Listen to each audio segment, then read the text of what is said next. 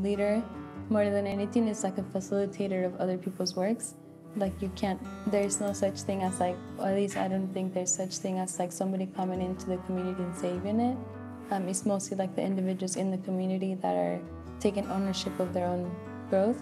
But then to take ownership of their own growth, and they need to be able to draw upon like the knowledge that has been readily available, both scientific and spiritual knowledge.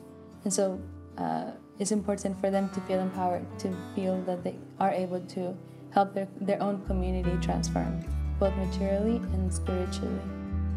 Material knowledge is the knowledge that maybe is shared in secular education, like the mathematics, science, language, arts, history, geography, just scientific investigation, things that help us understand our physical reality better. But then also spiritual knowledge is like the knowledge that has been shared by the different religious sacred texts throughout history, like the Quran,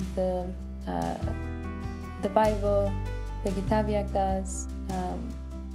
So like these things helps us understand maybe how like the specific community be more united.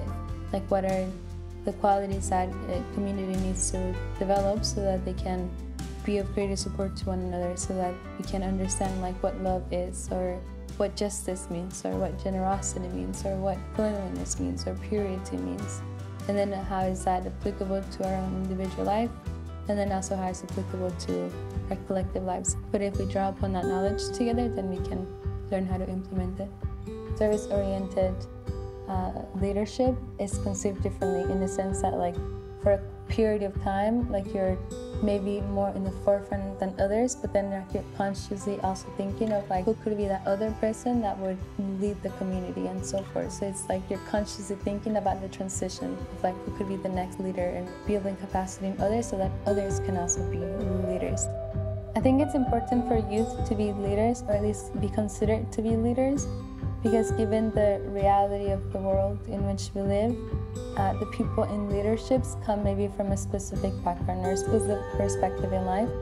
And like youth have a lot of unique characteristics within them.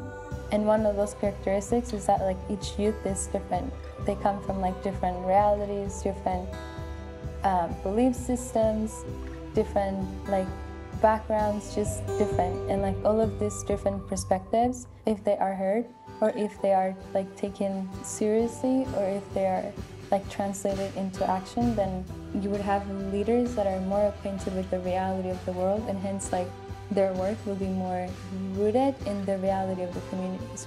One of the things that I'm hoping to be mindful all of the time is ensuring that my services as a leader or as someone helping the community is as selfless as it could be. So like finding some sort of like greater purpose than me, so that like whatever efforts I put into it are for like that greater purpose and not for my own sake.